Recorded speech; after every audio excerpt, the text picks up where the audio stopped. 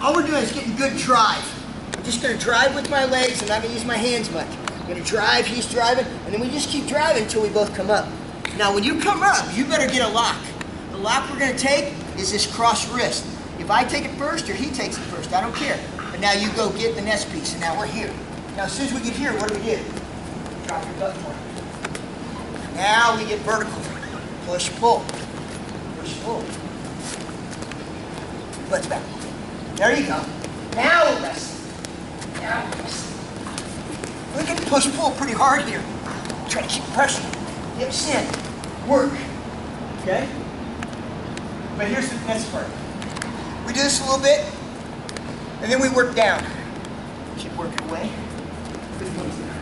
Now push again. Here's the deal. If you hang on to something bad, watch this. I got a 2-on-1 inside, or an outside 2-on-1 in this case. And now I'm pushing, and now we start going down. Now try to pull down. Right here, he should drag me.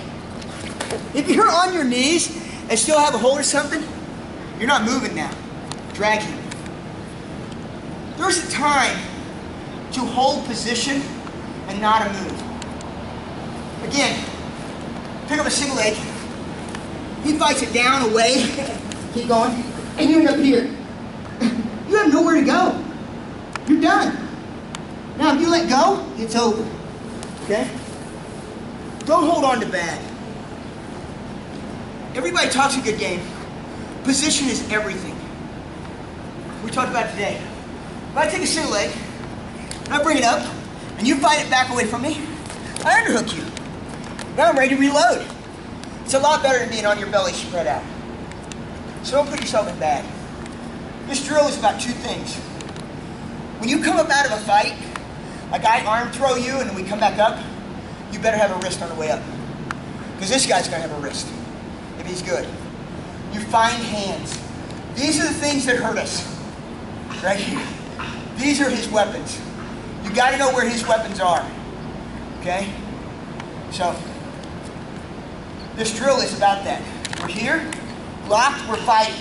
Doing what we did so well the other day. Working.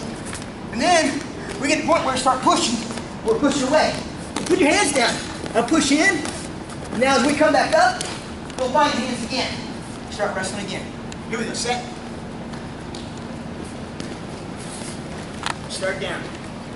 Easiest place to start. And you're not trying to go around, you're trying to go through him.